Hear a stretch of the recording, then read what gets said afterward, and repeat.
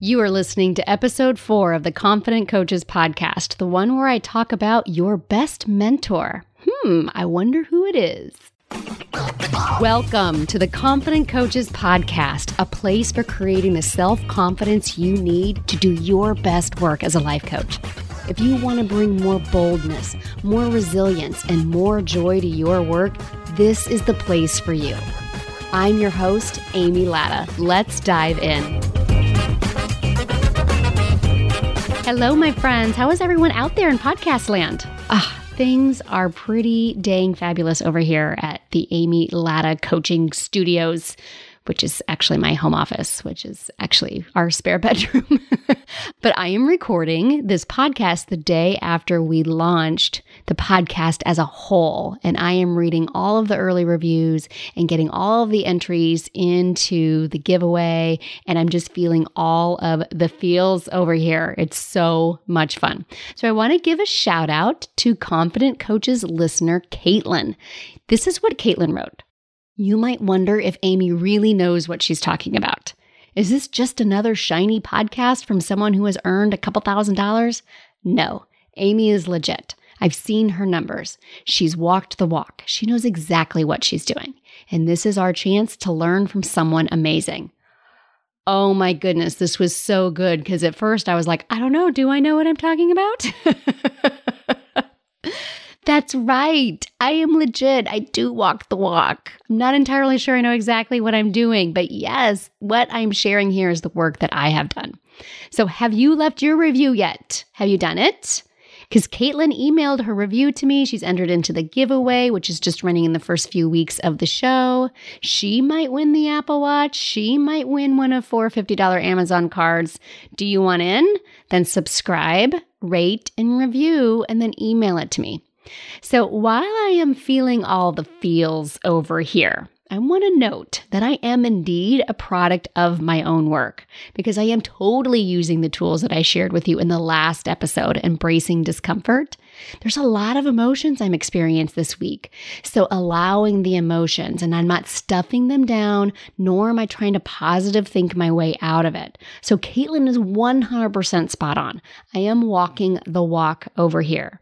And in fact, I have shared with many of my clients exactly how I'm using step number 2 right now as I have so many variety of emotions this week. So I practice what I preach, my friends, and what I am sharing with you today was a game changer for me. Now, I know that word game changer is very overused, but I cannot express enough the power of today's topic. So as a recap, these first couple episodes, we're going through the 5 steps of creating self-confidence.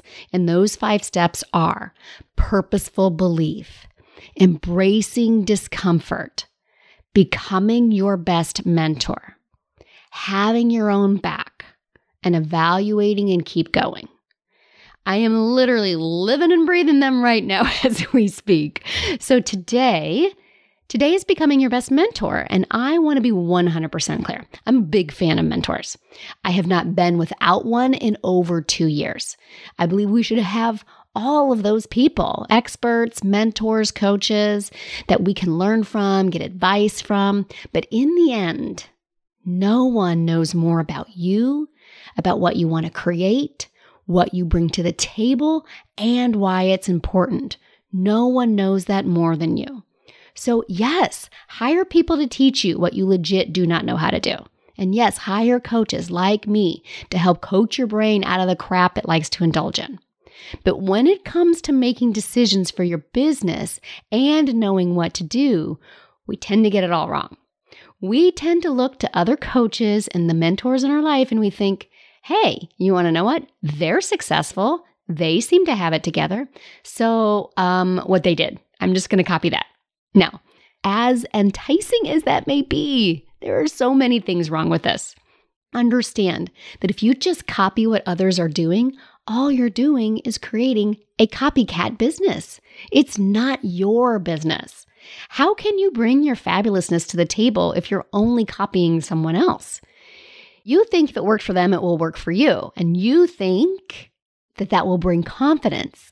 Oh, but it doesn't. that doesn't actually bring you confidence. Because first of all, copying what someone else is doing, even if they give you the step-by-step formula, here's the bummer.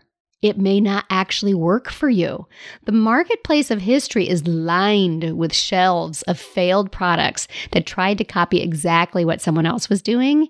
And, like when Cabbage Patch Kid came out, and then other companies tried to put out another version of that. My Little Ponies came out, and then, other rival companies tried to put out their version of that. Okay, nobody remembers the other versions, do they? No, they only remember the original. Lightning did not strike twice for those other people. So why do we assume it's going to for us? Because then you'll wonder what's wrong with you. And your brain will be focused on, well, it worked for them and not for me. So then what? There must be something wrong with me. But that's not the case at all. It's just that you aren't them. You are you. And here's the other thing. Even if it does work, even if lightning does strike twice, let's say someone hands you the exact formula and it works. You are not any more confident because it's not your creation. Even if it works, this is still a confidence killer because there's a part of your brain that says, see, I told you we couldn't create our own thing. Copying others is all we are capable of. So copying others, this is just a straight up no-go on two different fronts. You will either not create their success and your brain will tell you that there's something wrong, or you will create their success and your brain will still tell you that there's something wrong with you. Like your brain's going to be a real son of a bitch, right? So something else that I know that I was guilty of is continuously seeking out new teachers, new mentors. My thought was the more teachers, the better, right? No, not right. Sorry, I hate to break it to you. So this is one right here. This is one that got me over and over again. My email is full of online courses and downloaded books and downloaded programs and email newsletters that I have either done, that I've only half done, or I haven't even bothered to do, right? And yet I always thought, well, maybe this new person has the solution. So why aren't more teachers better? It comes down to the fact that there's so many ways to build a successful coaching business these days. So let me give you an example of this right now. So in my life, I have two main mentors, Brooke Castillo and Stacey Bayman. One of them is in full belief that the way to build a successful coaching business is through online marketing, websites, Facebook ads, and funnels. While the other one is in full belief that the way to build a successful coaching business is through organic marketing, networking, and referrals.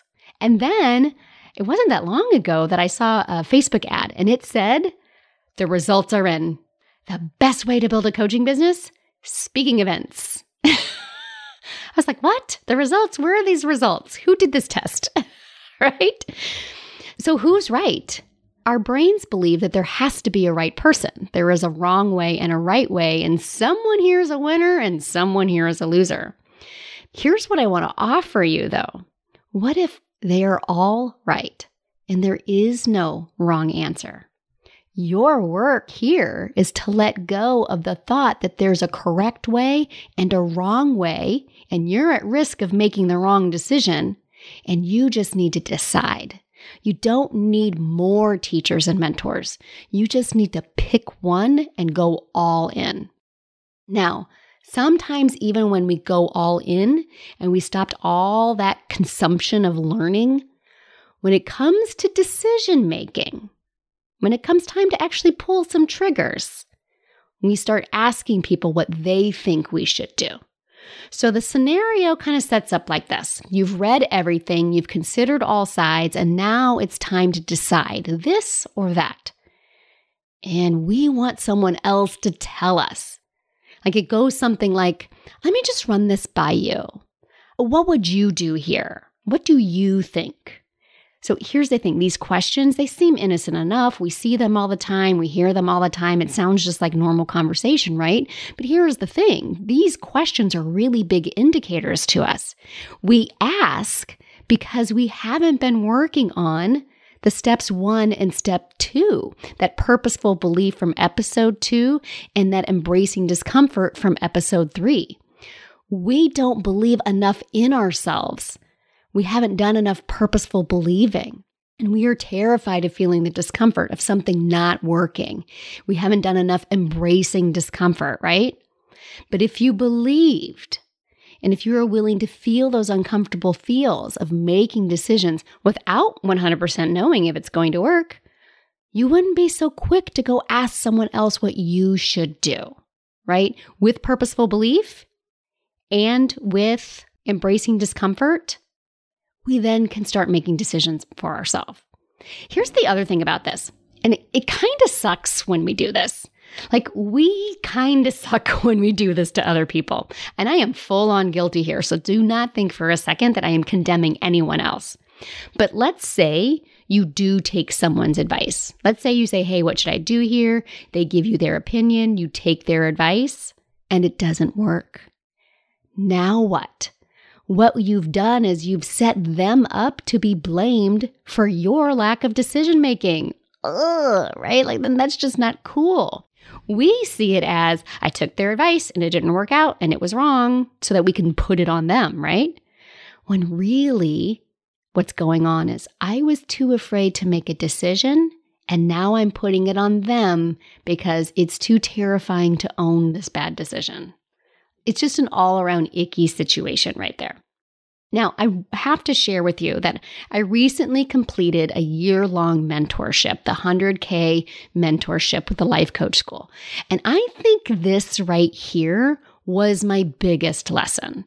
It was crazy uncomfortable, and I resisted it for a really long time, but I had to learn to stop asking other people what I should do for my own business. I had to really step into the belief that I am the CEO of my business, and I have my own back, and I can make my own damn decisions. That right there took me 9 months to really fully own. Okay, so one last thing that coaches may do here that's not quite as common, but for those people pleasers out there like me, hello, hand raised, you'll find that when you're asking other people what to do, you're really asking for permission because you know what you want to do.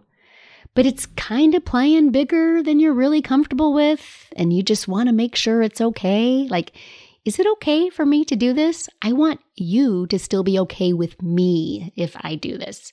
Can I make my own decisions? Are you going to be okay if I make my own decisions? Any of you who are out there and you're former good little girls like I am, you'll know what this feels like. It doesn't feel very good at all. Because really what we are asking is it okay for me to play big? Because you just aren't sure yet that it is. That's a great indicator to go back into what do you need to think in order to believe. That's a lack of belief right there when we're really worried about playing big. So most of us have been guilty at least of one of these things. And I want to assure you, it's so entirely normal. You are creating your dream coaching business. It's brand new to you. And there are people in your life who have already done it. So why not copy them? Why not lean on them? Why not ask them, well, what did you do? What did you do? But for all of those reasons why it won't work, we can't be guaranteed success. We're putting our success in someone else's hands. At the end of the day, there is only one person who already has all your answers, and it's you. Specifically, it's future you, okay? So I want you to envision a future you who is a version of you who exists in the future, who already has created her dream coaching business. You get to decide what that dream coaching business is. So really understand your dream coaching business may be very different than mine. Everybody's version of success is different. Maybe it's making $50,000 a year. Maybe it's 100 or 200 or 500. Maybe your dream coaching business is millionaire status. It really is so much less important about what it is that this future you, because she's created those results that you don't yet have, she acts differently than you do now. And she feels differently because she thinks differently. One thing's for damn sure, she doesn't put up with a lot of bullshit that we currently do. And she doesn't hem and haw on the decisions that you're struggling with. Like, she knows things, she's tried things, and she knows what it took to make it happen. She is your best mentor. So how do we make that happen? Like, this concept sounds great, but how do we do that? So first off, understanding we need to define her. I have a 3-part process just for defining future you that I work with my clients on to figure out who their future you is. And that is answering these 3 questions. What is she like? What has she achieved? And what is her life like because she's become this person who's achieved these things? Now, in order for future you to become your best mentor, she has to be a real person, a fully formed human, living the life of your dream coaching business and what that dream coaching business will create. I have to be honest, I love doing this work so much. It's like creating a vision board, but with words and full descriptions. The act of defining future you is truly embodying what your future looks like and who you will become to create that. There's a next step in this where I have my clients take the answers to those 3 questions that they've written about future them and their life and write it in a first person present tense point of view. As if all of this has already happened. As if you and I haven't talked to each other in 6 months to a year, and you're going to be telling me all about their life. This right here is so powerful when you write it all out, when you read it, when you say it out loud. It can make you cry because our brains don't realize the difference between a current reality and our dreams. And when you really paint this full picture of what's possible, it makes it real. And oftentimes, that's the first time a coach has really envisioned what they are working towards. Oh, it's so good, my friends. All right. So once you have defined her and you've created her as a real person, then you got to hang out with her. You get to hang out with her. Spend time with your future you. So just like sitting in belief that we talked about in step 1, which was episode 2, you have to sit in the energy of future you. You take that written vision board that you've created and you spend time there in your mind. Just like you spend time in your mind in belief. So future you thinks and feels differently than present you does. Take that written description of future you and visualize actually being there and the feelings that that creates and the thoughts that you have about being there already. And you can become her, you can become future you now. Oh, right? Oh, I get the tingles talking about this, my friends. Like, realize that when you spend time thinking and feeling like future you, that's exactly what you need to do in order to become her, right? You can't create this future you and continue to think like a pile of dog shit and expect that that's future you life is going to come to fruition. Okay, so the fun part becomes you get to counsel with future you. You get to spend time with her and you get to start asking what you would of any mentor. What would future you do? This is absolutely one of my favorite questions. What would future Amy do? What does $1 million Amy think and feel? And by the way, $1 million Amy is abbreviated as MDA, which totally reminds me of MCA from the Beastie Boys. And surely channeling some Beastie Boys energy is like never a bad thing, right? And sometimes I don't write MDA. Sometimes I write $A, which just feels even more Beastie Boyish, right? All right, but I digress. I also am showing a little bit of my age here. So one of the most powerful questions that you can ask is, what would future you do? How did she overcome this obstacle? How would she handle the situation? What decision would she make? When you have a fully booked schedule, how would you answer this question you're asking right now? Ooh, right? When you've made $100,000 in your coaching business, how would you handle this difficult conversation? Right? It just changes everything. When you have some of those things in question number 2, what will you have accomplished? When that's a reality, how would you handle this situation you're in right now? I guarantee you it's very different than the struggle you're having right now. And I encourage my clients to answer their own questions. Now, sometimes I accidentally do this. That happened this past week. I saw a note from one of my clients in our Slack workspace, and I didn't answer it in the moment, and then I kind of forgot. And when I didn't answer her question, she thought maybe that she should be answering it for herself. And so she brought it up to me, and I was like, yeah, that's exactly what I was doing. She thought I was coaching her by being silent and stoic when actually I just had overlooked answering her. But it's true. She was freaking out. What she was really hoping for was that someone had an answer for her. And really what she needed to do was to go spend time with future her, or with her future you.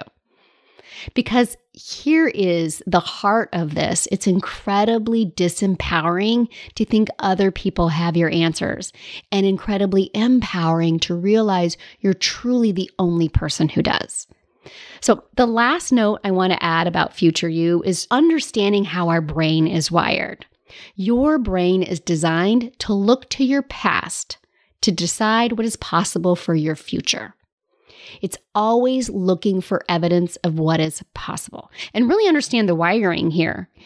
Your brain is wired for safety, so it's always looking to the past. So when we were cavemen living in a cave, the first time you saw a saber-toothed tiger and it ate your friend, you learned the next time I see a saber-toothed tiger, run the other way, right? Or go back in the cave. So understand what it's doing. It's looking to your past to decide what you should do next. But this doesn't work, right? Not if you're trying to create your dream coaching business. If you've never created this dream coaching business and your brain is looking to the past to decide what to do next, all your brain's going to be doing is reminding you of how this hasn't worked in this past, how you haven't done this before, or how this didn't work out before, or how you haven't signed a client for this past month.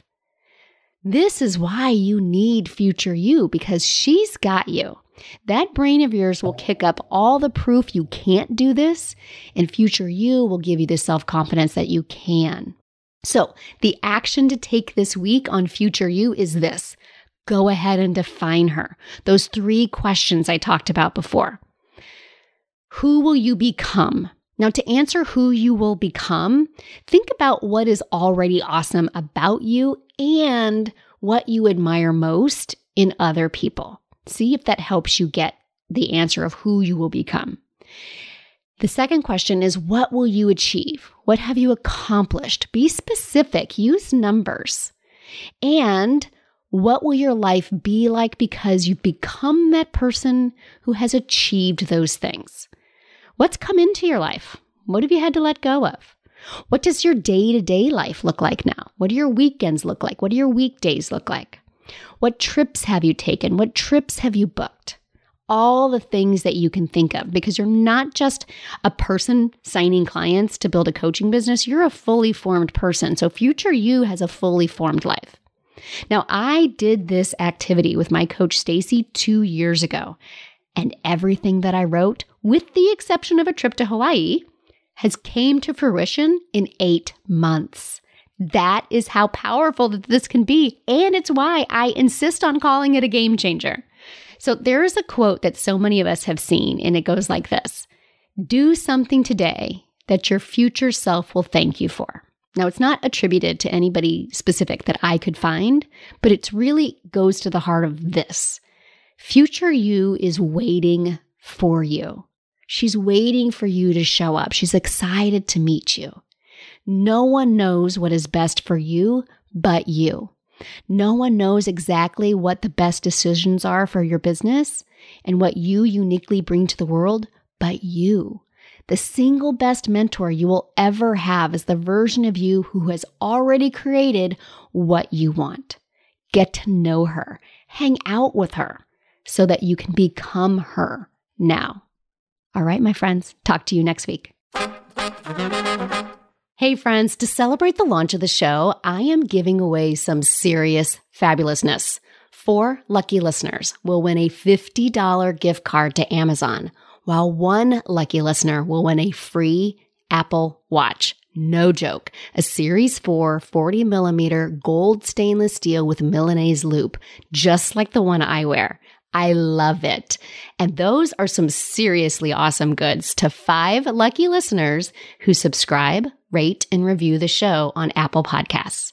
Of course, I hope you love the show, but it does not have to be a 5-star review because I want your honest feedback so I can create an awesome show that provides tons of value.